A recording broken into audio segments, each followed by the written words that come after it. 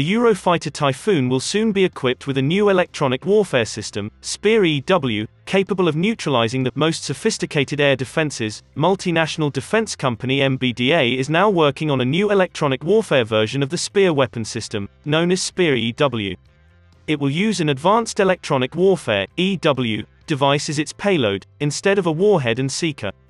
The Spear-EW is a smaller version EW payload from Leonardo, which is built on the innovative Bright Cloud technology. The system would operate as a swarm of cruise missiles capable of neutralizing the most sophisticated air defenses. Leonardo Bright Cloud is unmatched in offering advanced miniaturized technology. The company claims that the Bright Cloud combined with Spear provides an EW capability that's unrivaled. The work done by the MBDA and Leonardo in the past is now being taken forward by a one-year technical demonstration program contract signed between the MBDA and Leonardo and Defense Equipment and Support. Using lesser capacity than a traditional warhead, the payload is also expected to have an extra fuel capacity, owing to its extra volume. Also, the Spear-EW's integration is expected to be smooth, as it has been based on the existing Spear designs and therefore, has the same power, weight, and center of gravity.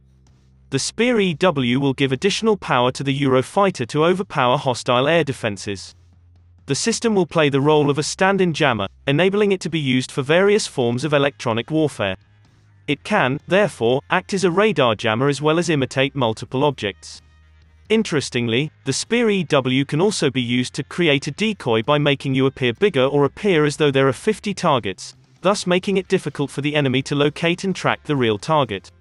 Also, the use of the Spear-EW will not be confined to land targets, rather, it can also be used in naval strikes to confuse a ship.